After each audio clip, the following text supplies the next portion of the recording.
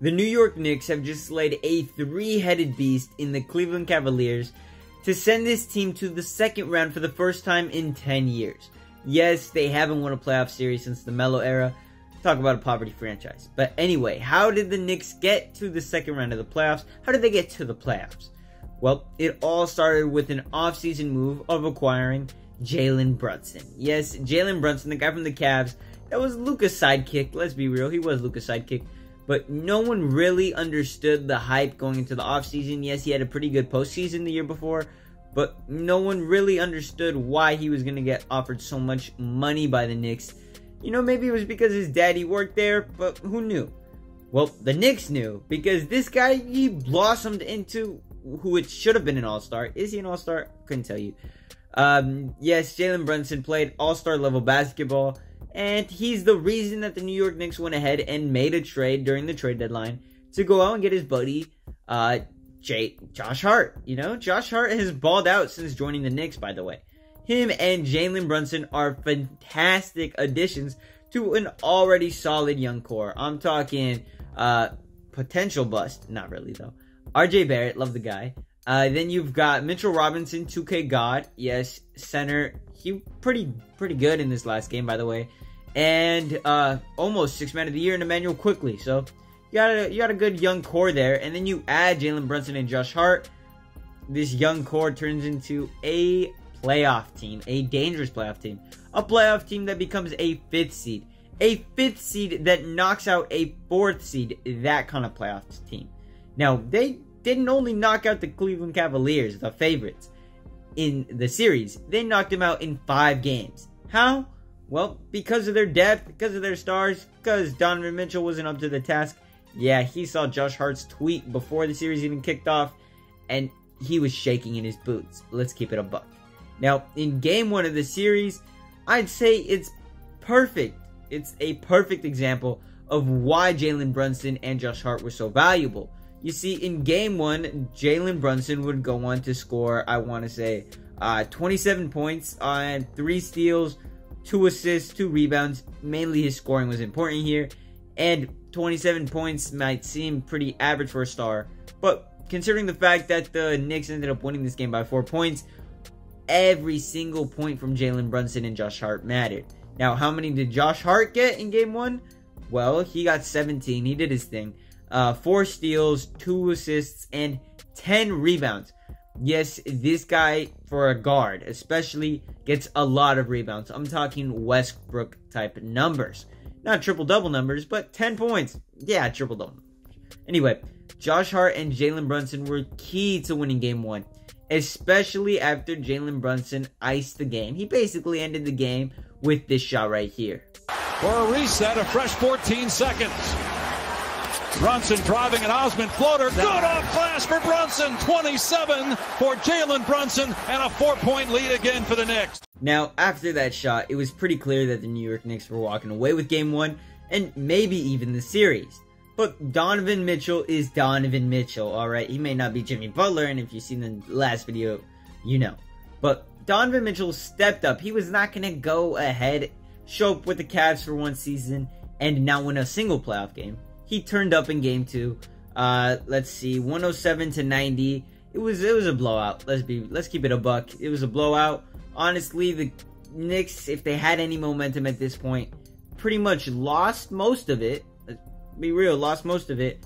And Jalen Brunson had a slightly worse game.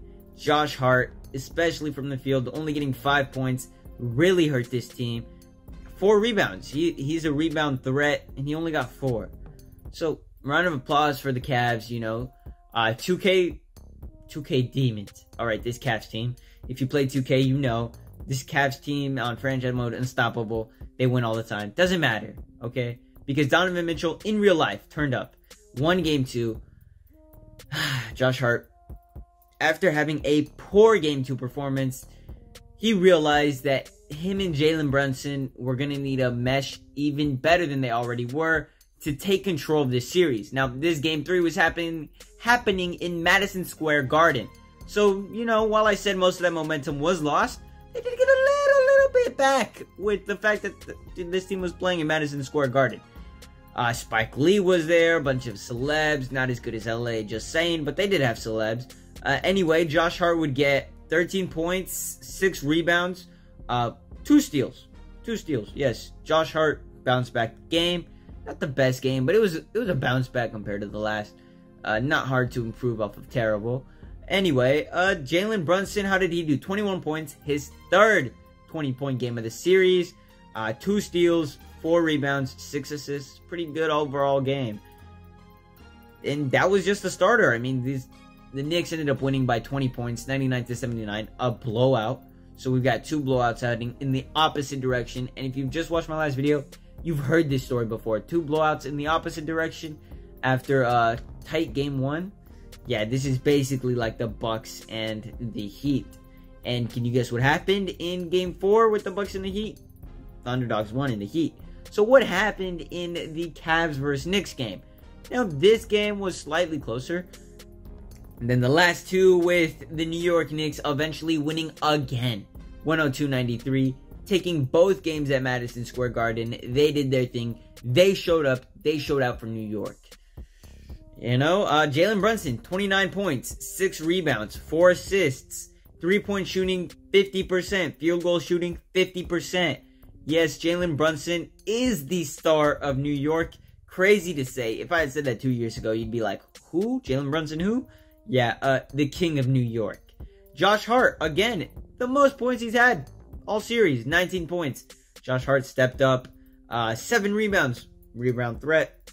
You know, you've heard all this. 43% from the field, not his best, but when Jalen Brunson is playing as well as he is, Josh Hart can slack off in the percentage-wise, alright. And in Game 5, the New York Knicks wrapped this series up real quick, winning by 9, and thanks to the man, the myth, the legend, Jalen Brunson. He dropped another 20-point bomb. He averaged more than 20 points in this series, 23 points tonight with, I want to say, 4 rebounds, 4 assists, 2 steals. Yes, Jalen Brunson did his thing. Josh Hart, another rough game. Sucks to see it, but he is changing the culture, which is why we love him. Alright. 2 guys that stepped up for the Knicks, low-key, on the low. Low-key. RJ Barrett. RJ Barrett got 21 points. Fantastic for RJ. 7 for 13 from the field. 4 of everything. Yeah, in case you were wondering. RJ basically got 4 of everything. Not bad, not bad, but most importantly and most impressively was probably Mitchell Robinson's 18 rebounds, with 11 of those being offensive boards. Yes, that's 11 times where the New York Knicks miss a shot, and what does Mitchell Robinson do? Give them possession back. Now, was that important in this 9-point win? Probably. Probably the reason the Knicks won. Anyway, shout out Mitchell Robinson. Shout out all the role players doing their things. But most importantly, they're doing it because of Brunson and Hart. Now, does this team stand a chance in the playoffs? How far can they go? Which is a question I asked about the Miami Heat in last video, so go check that out. Anyway, the Knicks' path looks a whole lot easier now that the Heat eliminated the Bucks for them. Yes, the New York Knicks are playing an 8th seed team in the second round, which pretty much means that the Knicks have a pretty easy, the easiest path to an conference finals appearance, an Eastern Conference finals appearance. Now, say they make it that far. Who are their potential opponents? Well, we've got the Sixers, and then we've got either the Hawks or the Celtics. Script writers, take notes. This is what you want, alright? Hell, this is what I want. I want to see the Knicks in the finals, not because I love them, but because I think it would be cool for LeBron and the Lakers to beat them. New York versus LA. Oh my god. Make me an NBA script writer. I'm doing amazing at this. Realistically, how far can they go? Honestly, Eastern Conference Finals. Pretty realistic. And at that point, 4 games away. 4 games away from the finals. So, shout out their GM, the owners, Tom Thibodeau. Great coach. Shout out all upper management for getting Brunson and Hart together with their young core to create a real playoff team. A playoff team that might just win it all. Alright. Catch y'all later. Much love. Deuces.